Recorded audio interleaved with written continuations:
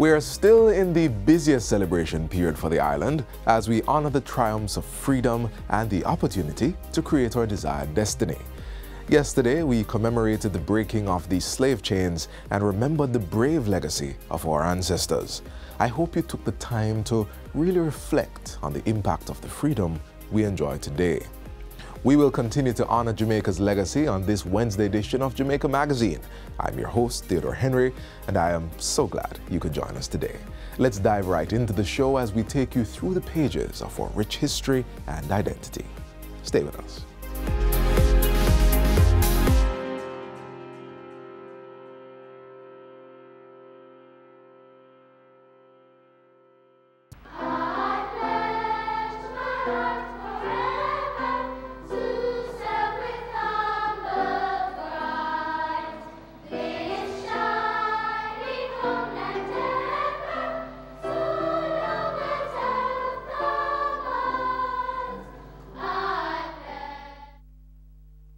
Before God and all mankind, I pledge the love and loyalty of my heart, the wisdom and courage of my mind, and the strength and vigor of my body. In the service of my fellow citizens, I promise to stand up for justice, brotherhood, and peace. To work diligently and creatively, to think generously and honestly.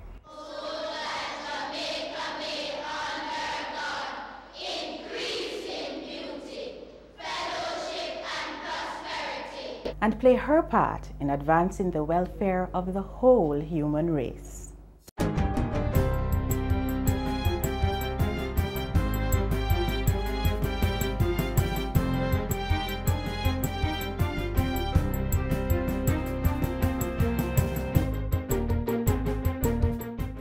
Good day, I'm Stephen McHugh, and this is your JIS News for Wednesday, August 2, 2023.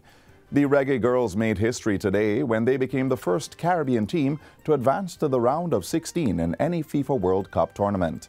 The girls secured their spot in the knockout round after a draw with Brazil.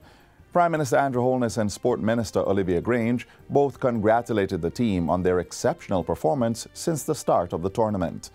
Goalkeeper Rebecca Spencer was also commended for being named Player of the Match with her stunning performance in saving 8 goals from the net.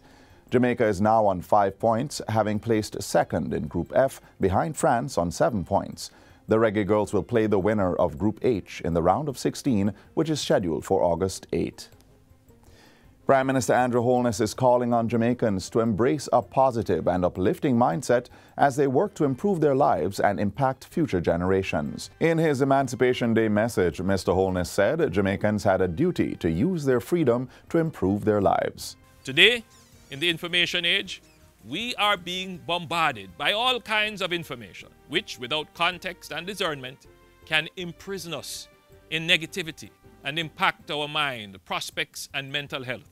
Meanwhile, Leader of the Opposition Mark Golding used his Emancipation Day message to advocate for unity. This Emancipation Day, let us carry the spirit of hope and unity in our hearts throughout the coming year.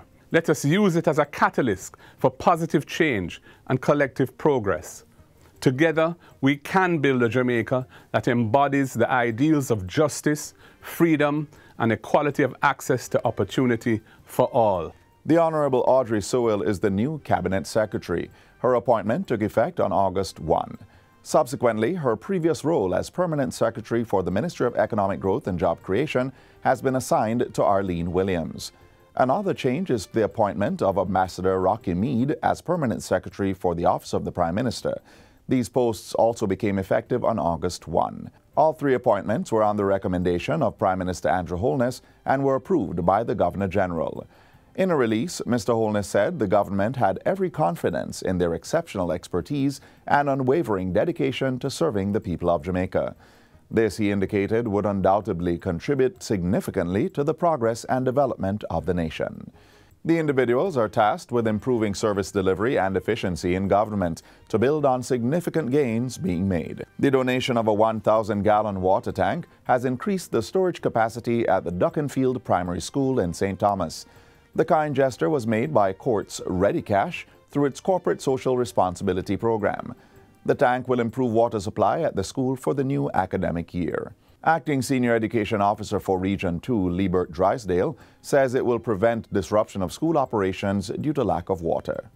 These water tanks will enhance the storage capacity of our schools and, more importantly, reduce the number of days schools are closed because of the unavailability of water. Brand manager for Quartz Ready Cash, Suzanne Campbell, says the company is targeting a limited number of primary and secondary schools to increase water harvesting and storage capacity. Quartz Ready Cash has commenced the donation of 10 water tanks, and we're looking at $1 million worth of water tank. And finally, Minister of Tourism Edmund Bartlett is urging delinquent tourism employers to match the 5% contribution by workers in the Tourism Workers Pension Scheme. Minister Bartlett made the call at the first annual general meeting of the scheme held recently at the Montego Bay Convention Center. He says the performance of the pension scheme as of July 21 this year shows contributions totaling $876 million from 6,214 contributors. The minister has expressed concerns about some employers not matching the 5% contribution. He is also suggesting that employees contribute up to 10% of their earnings to ensure a higher pension yield. Meanwhile, Minister Bartlett emphasizes the value of the scheme as a tool to spur economic development and provide tax-free investment opportunities for the tourism industry. And that's it for JIS News Today. I'm Stephen McHugh. Thanks for watching.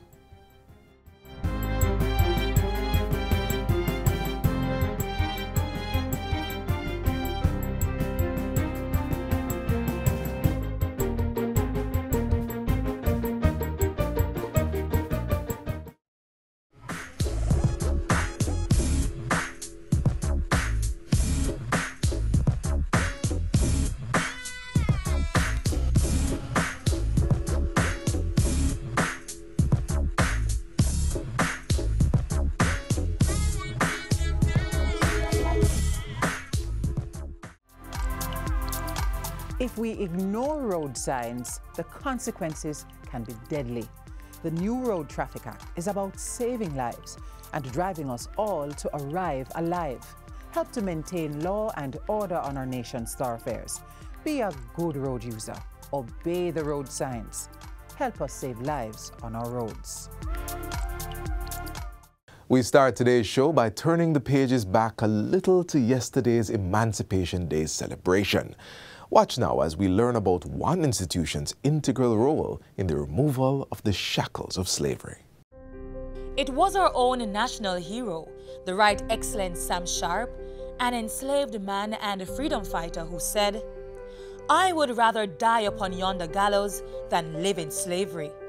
That sentiment was also shared by many other slaves. But the fight for freedom and the hope for victory brought liberation to many.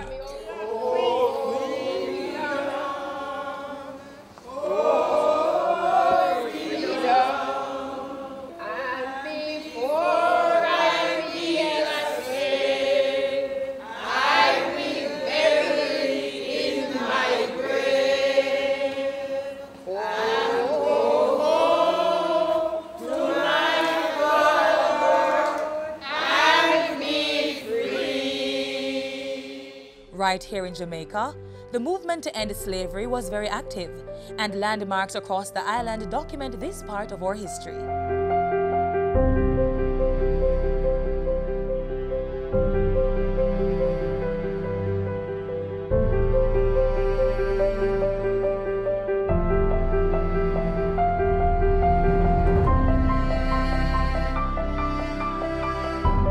We are on the Emancipation Trail, and we're looking at the symbolic parts of Jamaica which relate to emancipation, a very important change of status in our country.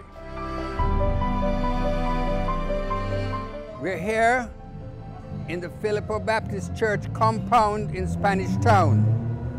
Spanish Town is a very old city, founded in 1539, I believe, and this particular site was where the Baptists created a congregation in 1818. And this church, built by the Baptists at the time of Reverend Filippo, was part of the congregation that was very supportive of the move to emancipate all enslavement.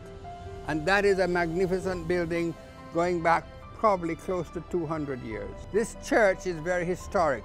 Right here, under this tamarind tree and identified by this plaque is the slave chains which were buried on August the 1st, 1838.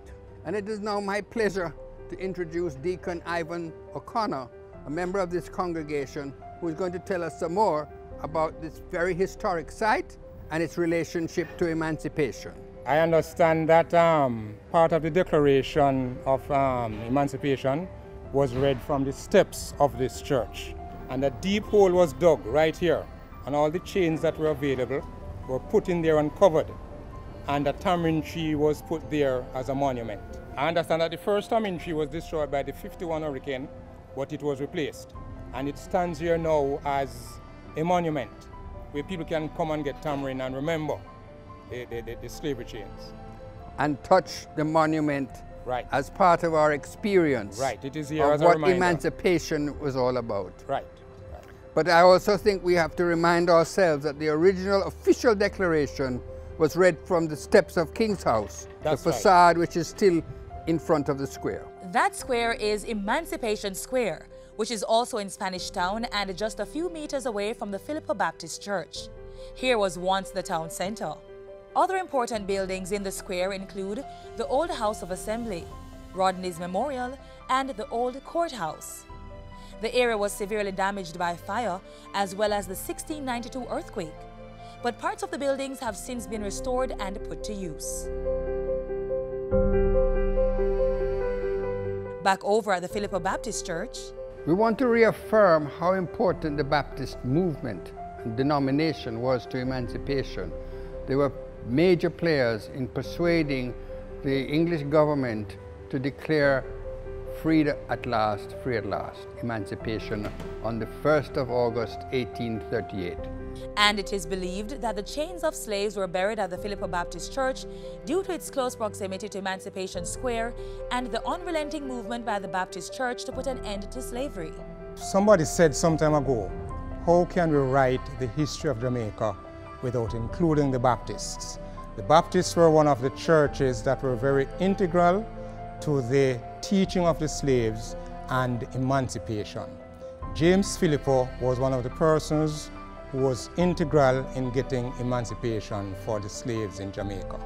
While emancipation was declared for slaves, their conditions were not improved. So the movement for a more just society was challenged by Paul Bogle and George William Gordon. They were also part of the Baptist movement and later became two of our national heroes. As a result of this involvement, Baptist work in Jamaica became an enduring symbol of the church's opposition to slavery and all other forms of injustice. This building was put up sometime about 1827 thereabout and has been maintained over time. It's a natural heritage site, and so the National Heritage Trust has control over what happens here. Right after emancipation, James Philippo established free villages like in Sligoville, in parts of Clarendon, and also established churches. So this church is steeped in our history in Jamaica.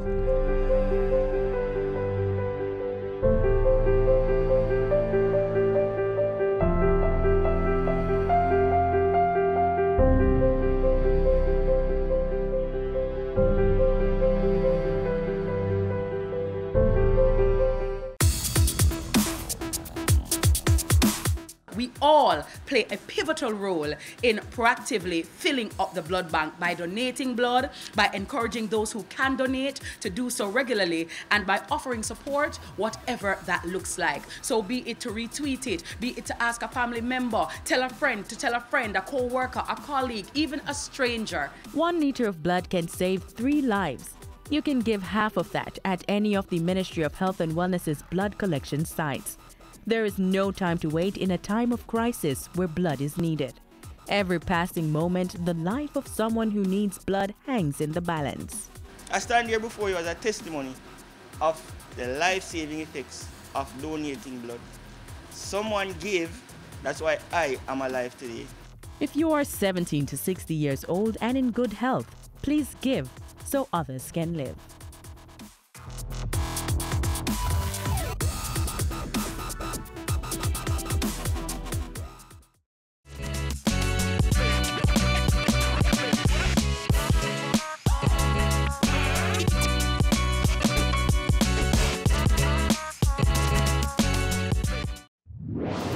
Whenever you hear the following tone, the Office of Disaster Preparedness and Emergency Management, ODPEM, will be giving information on an emergency situation affecting the island. Please be on the alert and listen to your radio and television for further information.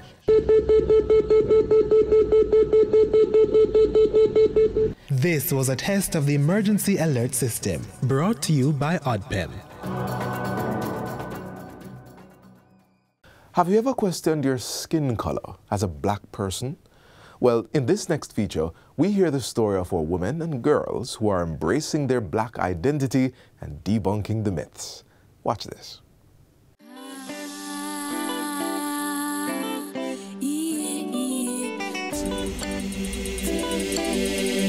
The culture has a body of stories and successive generations of storytellers who represent the memory of those people.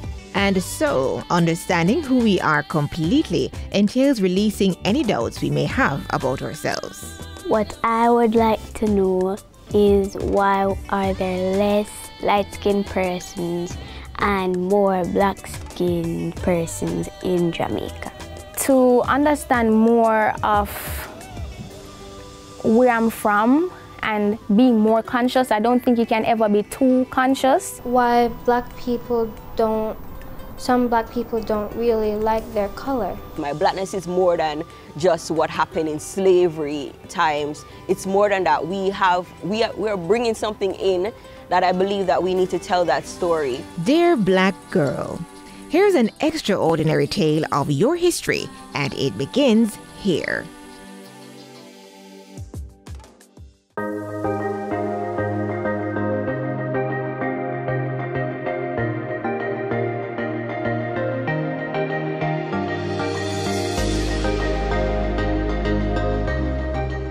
Most black persons would have come to this region through the process of enslavement. And so that has shaped a lot of our experiences, our cultural experiences, our physical experiences as well.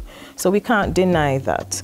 But I think that what really should be noted for Jamaican and Caribbean women is that we've had an experience too of resisting. So resisting enslavement, resisting encroachment on our bodies, these types of things are part of your experience as well.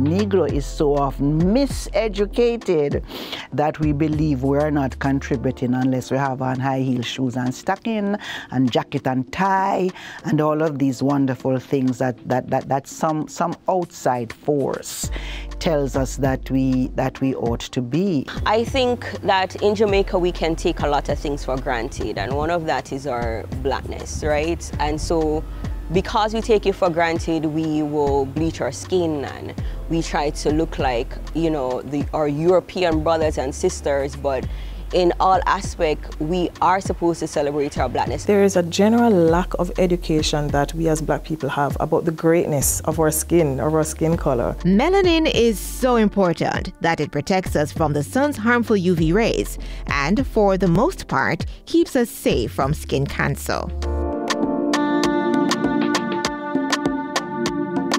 My blackness is unique. My blackness is strong. My blackness is culture. My blackness is special, unique, and strong. My blackness is phenomenal. My blackness is what makes me beautiful. My blackness has allowed for certain opportunities as well, because say in a space they want to show diversity, I would be able to represent there as well. So when we step out and we go to different countries or we are leaving the island, we know within ourselves that we are, bringing something, that we are a brand, right? And so when we go amongst other people, we're not going to feel inferior. We're not going to feel as though we don't contribute to something.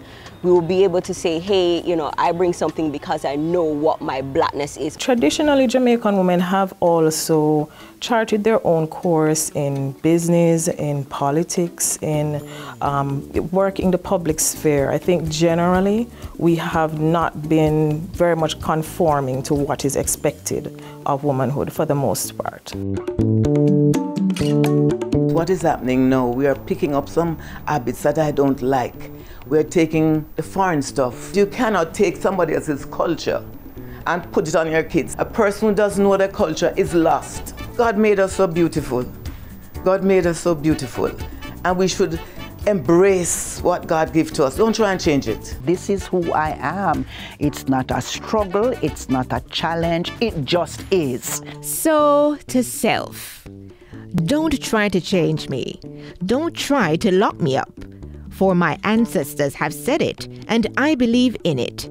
Black girls are exquisitely beautiful in every shade.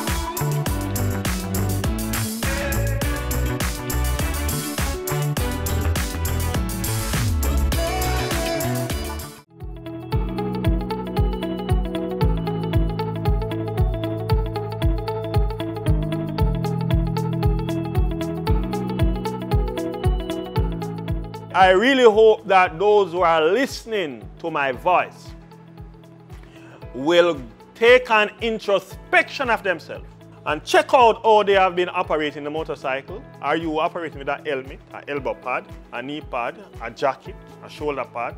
Are you wearing shoes instead of slippers? Have you removed the mirrors from the motorcycles? Obedience better than sacrifice. Do the right thing. Are you going to ensure that you buckle up in the motor vehicle and the persons in the motor vehicle behind your back, your passengers, are they buckle up? Are you going to ensure that?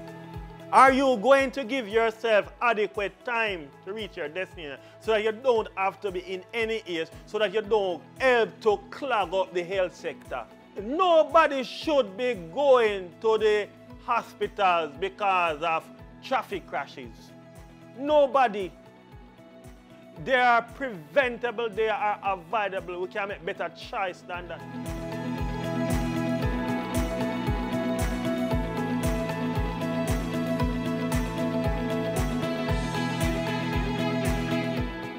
Jamaicans are known for their friendliness, strength, and courage. This indomitable spirit connects us and fosters nation building. In this next feature, we hear from Jamaicans who have contributed significantly to our development. While we do what we do selflessly, honoring our own commitment to excellence, we are unknowingly being seen by many we can only imagine. These words best describe the role of a hero, committed to unwavering integrity and passion, fueled by purpose.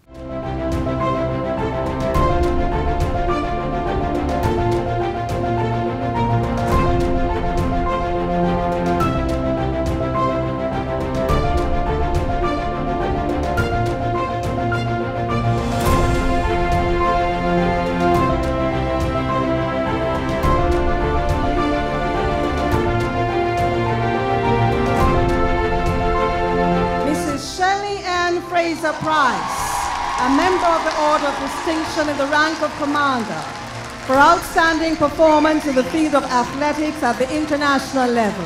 Well, it definitely means a lot to be honored in your country for your service and your hard work. And I think for me, being able to represent my country is always an honor. And for me going forward, I think, just continue to raise the bar, continue to work hard, continue to be committed, and again, you know, the legacy is about impact, you know, making sure that other young girls know that they too have a path and they know the path and they too can achieve success from a path or a similar path like Shelly-Ann. For exceptional achievements in sports of track and field athletics at the national, world championship and Olympic levels. I'm just grateful to be standing here receiving this award today. I'm just grateful. I would have never imagined, but you know, definitely hard work pays off. It's just for me, it's just probably where I come from. I just want to stay motivated. There are a lot of persons in my community who probably see me and want to be like me or better than me, so I think that keeps me motivated. A lot of youngsters look up to me, and for that I'm just grateful. Outstanding contribution to music, philanthropy and positive pro-social message to youth.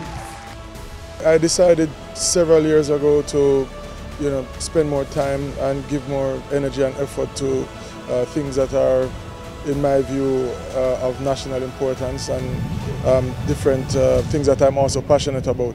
And an award like this is, to me, just encouragement to continue along that path. I'm proud of my involvement with the reTransform program because of, you know, what it means for those juveniles in the system and what it can mean if they change the direction of their lives. Dr. Amina Isolane Blackwood Meeks, Badge of Honor for Meritorious Service for contribution to the development of the literary arts in the Jamaican culture. It means that we are on purpose, and it means that it is being recognized that we are on purpose. It's all about the future. It's all about maintaining what we have. Sometimes we live on the legacy, we live on the name, and we don't build on it. So my dream is that those who have been impacted by my work will build on it. These honorees are on a journey, each with different paths, and as their work continues, so will the stories of their impact.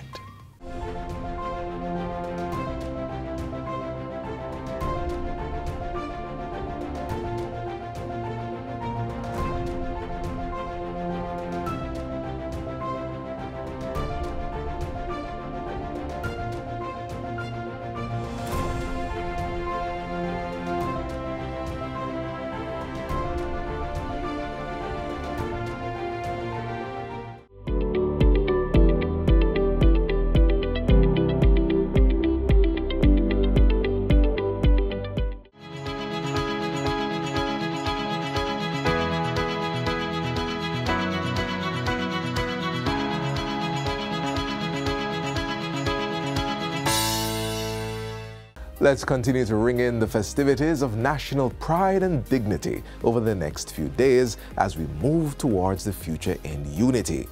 That's where we leave you today on this edition of Jamaica Magazine, but be sure to join us tomorrow for another lineup of insightful and engaging content. You can also find more content like this on our website at jis.gov.jm. Don't forget to send us your feedback on today's show or any of our programs via email to jamaicamagazine@jis.gov.jm. On behalf of the entire production crew, I'm Theodore Henry, wishing you a safe and productive week. This has been a production of the Jamaica Information Service, the voice of Jamaica.